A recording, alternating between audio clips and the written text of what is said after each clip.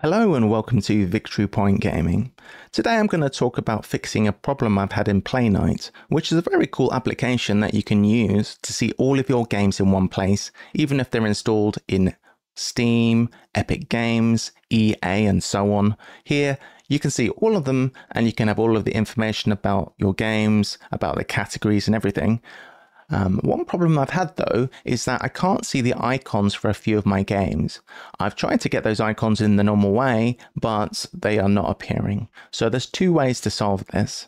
Number one is to do it manually, which is to right click on the game, edit, media, do a web search for the icon, click on the icon you want, press select and save. But this is going to be a long process to do that for all the games with the missing information.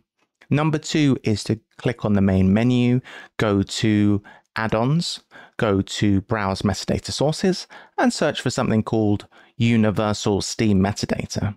This plugin will get the information from the Steam games library, which has got lots and lots of games in it. So that's just restarted Playnite. I'm just going to open it up again. What I'll do now is select some of the games without icons. So click on this one, hold down Control and click a few more. And we're going to try this out by clicking here at the top icon, library, and download metadata. Now, I just want to do this for now on the selected games, but if it works, I'll do it on all games. Be sure to click only download missing metadata, press next, and we're going to deselect all of this stuff, and we just want the icon. And we only want it from the place we've just installed, which is the Steam store. I click download metadata.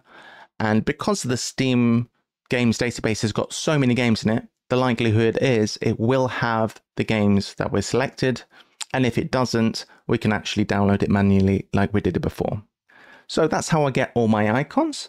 Thanks for watching. Please like, comment, subscribe, and I'll see you next time.